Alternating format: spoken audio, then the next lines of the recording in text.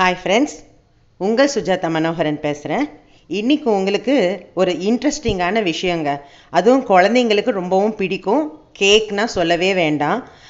இது வந்து நம்ம நாட்டு கேக்னு வச்சுக்கோங்களேன். அதாவது இதில் வந்து நம்ம பெரியதாக வந்து ஈஸ்ட்டை தவிர மற்ற எல்லாமே நம்ம வந்து அன்றாடம் உபயோகிக்கிற பொருட்கள், எதுவும் வெளிநாட்டு பொருட்கள் எல்லாம் எதுவுமே இல்லை. ரொம்ப ஈஸியாக மைதா அதெல்லாம் இல்லாமல் ஒரு அருமையான குழந்தைங்களுக்கு பயப்படாமல் கொடுக்குற அளவுக்கு ஒரு நல்ல ஒரு ஸ்நாக் இது வந்து பனானா ரைஸ் கேக்கு. ரொம்பவும் நல்லாயிருக்கும், சாஃப்டாக நல்லா இருக்கும். இப்போ இதுக்கு வந்து நான் பச்சரிசி 200 கிராம், அதாவது ஒரு கப்பு, இந்த 200 கிராம் கப்பில், அதாவது ஒரு கப்பில் ஒரு கப்பு போட்டு அரிசி கழுவி ஊற வச்சுருக்காங்க. இதுக்கு பால் வந்து 1/2 டம்ளர் பால், 3 ஸ்பூன் அளவுக்கு வெல்லம் எடுத்து வச்சுருக்கேன். இது வெல்லம் வந்து நம்ம சர்க்கரையும் போட்டுக்கலாம், வெல்லமும் போட்டுக்கலாம். வெல்லம் போட்டு கொடுத்தா குழந்தைங்களுக்கு நல்லது, கலரும் ஒரு நல்லா அவங்களுக்கு ஒரு பிடிக்கும் அப்படின்னு சொல்லிட்டு நான் வெல்லம் தான் பயன்படுத்துகிறேன். இப்போ வந்து இது வெல்லம் எடுத்து வச்சுருக்கேன், 3 ஸ்பூன் அளவுக்கு இடித்த வெல்லம் எடுத்து வச்சுருக்கேன். வாழைப்பழம், இது பூவம்பழம் தான் நான் எடுத்திருக்கேன் இன்றைக்கி. இது கனிஞ்சி நல்லா சாஃப்டாக இருக்குது. அந்த பழம் வந்து நான் 3 எடுத்திருக்கேன். நீங்கள் பச்சை பழம் அது மாதிரி எடுக்கிறதா இருந்தால், பெருசாக இருந்தால் 2 எடுத்துக்கோங்க. இப்போ இதெல்லாம் நம்ம மிக்சியில் போட்டு அரைச்சிக்கணும். இதில் வந்து நம்ம தண்ணியை வடித்து எடுத்துடணுங்க. அரிசியில் தண்ணி இருக்கக்கூடாது. இதை நம்ம வடித்து எடுத்துக்கிட்டு இந்த அரிசியை நம்ம மிக்சியில் போட்டுக்கலாம். இப்போ இந்த வாழைப்பழத்தையும் சேர்த்துடலாம். இப்போ இதுக்கு வெல்லம், இப்போ இது நான் வந்து 3/4 டம்ளர் பால் எடுத்து வச்சுருக்கேன். ஆனால் இந்த அளவுக்கு ஊற்ற போகிறதுல நான் முக்கால்வாசி இதில் 1/4 டம்ளர் மிச்சம் வச்சுட்டு ஊற்றுறேங்க. இப்போ நாம் இதை அரைச்சிக்கிட்டு வந்துடலாம். இப்போ பாருங்கள் ஃப்ரெண்ட்ஸ், இப்போ வந்து நான் இதை அரைச்சிக்கிட்டு வந்துட்டேன். இது ஒரு லேசான நொய்யாக இருக்கணும், ரொம்பவும் கம்மியாக லேசாக இருக்கணும் நொய்யே. இப்போ இதில் வந்து ஈஸ்ட் ஒரு 3 கிராம் அளவுக்கு நம்ம போடணும். இப்போ நான் சின்ன ஸ்பூனில் 1 ஸ்பூன் அளவுக்கு நான் போடுறேன் பாருங்கள். இந்த அளவுக்கு போட்டால் போதுமானதாக இருக்கும். இப்போ இதை வந்து நாம் கலந்து வச்சிடலாம். இப்போ இதை நம்ம நல்லா கலந்து வச்சிடணும்.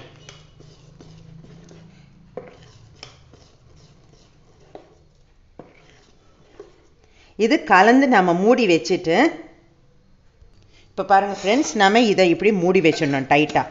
மூடிட்டு இதுக்கு மேலே ஒரு இது மாதிரி பேஸ்கெட் ஏதாவது ஒரு போட்டு மூடி வச்சுடுங்க. இது மாதிரி இருக்கும்போது இது நல்லா ஊறும். இதை வந்து நம்ம கிட்டத்தட்ட 1 மணி நேரம் ஊற வைக்கணும். இது மாதிரி இப்படி நம்ம மூடி வைக்கிறதால நல்லா பொங்கி வருங்க, நம்ம ஈஸ்ட் போட்டு மிக்ஸ் பண்ணி இருக்கிறது. இப்போ நம்ம வீட்டில் வந்து அந்த சீலிங் பிளாஸ்டிக் கவர் இருந்ததுன்னா அதுவும் போட்டு மூடி வைக்கலாம், டைட்டாக போட்டு இழுத்து வச்சு பேக் பண்ணி வைக்கலாம். ஆனால் இப்போ வந்து இது மாதிரி காமிச்சா எல்லாருக்குமே யூஸ் ஆகும், எல்லார் வீட்லேயும் அது உபயோகிக்கிறதில்ல. சிலர் வந்து அதை பிரியப்படுறதில்ல, அதுவும் கெமிக்கல் தானே வேண்டாம் அப்படின்னு சொல்லிட்டு, பிளாஸ்டிக் வேண்டாம்னு சொல்லிட்டு ரொம்ப பேர் அதை தவிர்க்கிறாங்க. அதுக்கோசம் இந்த ஐடியா உங்களுக்கு காமிச்சேன். இப்போ இது வந்து 1 மணி நேரம் கழித்து நம்ம திறந்து பார்க்கலாம். இப்போ பார்க்கலாம் ஃப்ரெண்ட்ஸ், இது வந்து 1 மணி நேரம் ஆச்சு. நம்ம மூடி வச்சு ஈஸ்ட் போட்டு கலந்து மூடி வச்சு 1 மணி நேரம் ஆச்சு. பார்த்தீங்களா, மாவு வந்து இது மாதிரி ஆயிருக்கு. இப்போ இதுக்கு வந்து நம்ம என்ன பண்ணணும் அப்படின்னா, ஏதாவது மோல்டு, இது மாதிரி மோல்டுக்கு ஆயில் வச்சு க்ரீஸ் பண்ணி வச்சுருக்கேன் நான். இப்போ இதை வந்து நம்ம நல்லா சூடாக்கிக்கணும். அதாவது உள்ளே தண்ணி விட்டு நான் குக்கரில் மூடி வச்சுருக்கேன். இப்போ இது வந்து ஸ்டீமில் நாம் குக் பண்ண போகிறோம். இதுக்கு அவனெல்லாம் ஒன்றும் அவசியம் இல்லைங்க. ஜம்முன்னு இது குக்கர்லேயே நம்ம ஸ்டீம் பண்ணிக்கலாம். இட்லி பானையில் எதில் வேணாலும் நம்ம ஸ்டீம் பண்ணிக்கலாம். இப்போ நான் வந்து இது மாதிரி பிளாஸ்டிக் கப்ஸ் எடுத்து வச்சுருக்கேன். உங்ககிட்ட என்ன கப், எவர்சிலர் கப் இருந்தால், கிளாஸ் கப் இருந்தால் அதுலேயும் ஆயில் பூசி வைக்கலாம். அப்படி இல்லைன்னா நம்ம ரவுண்ட் பிளேட்ஸ் இருக்கு இல்லையா, அதுக்கு எண்ணெய் பூசிட்டு அதை உள்ளே வச்சு முதல்ல குக்கரை வந்து நம்ம மூடி வச்சு தண்ணி கொதி வந்தப்புறம் தான் நம்ம இதில் மாவு கொட்ட போகிறோம். நம்ம இப்போ நாம் வந்து இதை மூடி வைக்கலாம். மூடி வச்சு அந்த இதில் ஆவி வர்ற வரைக்கும் நம்ம காத்துக்கிட்டு இருக்கலாம். இப்போ பாருங்கள் ஃப்ரெண்ட்ஸ், ஸ்டீம் வர ஆரம்பிச்சிடுச்சு. இப்போ நம்ம இதை திறந்து இப்போ நம்ம ரெடி பண்ணி வச்சிருக்கிற மாவை ஊற்றிடலாம். இதில் நல்ல ஒரு ஸ்மெல்லோட நல்ல ஒரு டேஸ்ட்டாக இருக்கும். இந்த அளவுக்கு ஊற்றினா போதும்.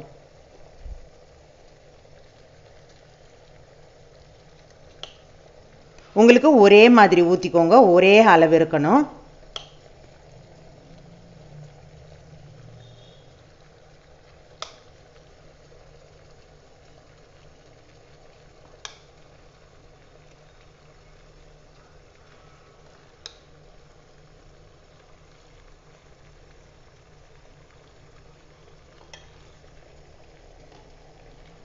இப்போ நாம் இதை 20 நிமிஷம் இந்த ஸ்டீமில் வேக வைக்கலாம்.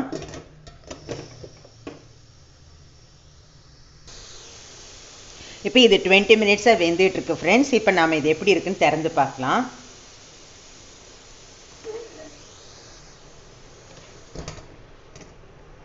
வாவ், பார்த்தீங்களா, ஒரு அருமையான கேக்ஸ்,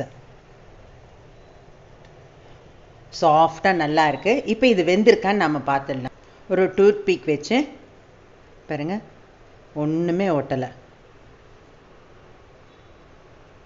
நல்லா இருக்குது, க்ளீனாக இருக்குது. இப்போ இதை நம்ம ஆற விட்டு அப்புறம் எடுக்கலாம். இப்போ பாருங்கள் ஃப்ரெண்ட்ஸ், நம்ம சிலிக்கான் மோல்டில் வச்சுருக்கிறதால அப்படியே அழகாக வந்துடுச்சு.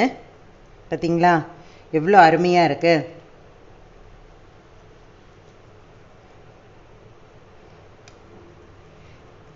கலர் பார்த்தாலே ஒரு நல்ல இதாக இருக்குது. இப்போ இதுக்கு மேலே நம்ம டாப்பிங் ஏதாவது செஞ்சுருக்கலாமே அப்படின்னு ஒரு ஐடியா உங்களுக்கு வரும். இப்போ இந்த மாவு நமக்கு திக்னஸ், அதாவது தண்ணியாக இருக்குது. இதில் நம்ம ஏதாவது போட்டாலும் அடிப்பக்கம் வந்துடும். இப்போ நம்ம இதில் டூட்டி ஃப்ரூட்டி போடலாம். டூட்டி ஃப்ரூட்டி போடும்போது இதோடைய கலர் சேஞ்ச் ஆகிடும். அந்த டூட்டி ஃப்ரூட்டியில் இருக்கிற கலர்ஸ் இதில் வந்துடும். அதுக்கு பதில் நம்ம இப்போ இது மாதிரி இருக்கிறதால நம்ம தேங்காய் பிட்ஸ் பண்ணி வறுத்து போடலாம், அப்புறம் நட்ஸும் போடலாம். எது வேணாலும் நம்ம ஐடியாவுக்கு பண்ணலாம். நான் இப்போ உங்களுக்கு செஞ்சு காமிக்கிறது எதுக்கு அப்படின்னா, நம்ம இன்னும் இதில் வித்தியாசப்படுத்தி நம்ம செஞ்சுக்கலாம், எப்படி வேணாலும் நம்ம செஞ்சுக்கலாம். உங்களுக்கெல்லாம் பிடிச்சிருக்கோன்னு நினைக்கிறேன். அருமையான வாழைப்பழம் ரைஸ் கேக்கு பார்த்தீங்களா, உங்களுக்கெல்லாம் பிடிச்சிருக்கும்னு நினைக்கிறேன். எல்லாருமே பார்த்து செய்யுங்க. எல்லாருமே இது வரைக்கும் சப்ஸ்கிரைப் பண்ணிக்காதவங்க சப்ஸ்கிரைப் பண்ணிக்கோங்க. பெல் பட்டன் ப்ரெஸ் பண்ணி நோட்டிஃபிகேஷன் வந்துடுச்சாலும் பார்த்துக்கோங்க. இதுதான் நான் சொல்கிறதுங்க. உங்களுக்கு பிடிச்சிருந்தா கண்டிப்பாக லைக் பண்ணுங்கள். எனக்கு அது ரொம்ப சந்தோஷமாக இருக்கும். Thank you. This is from Sujatha Mano.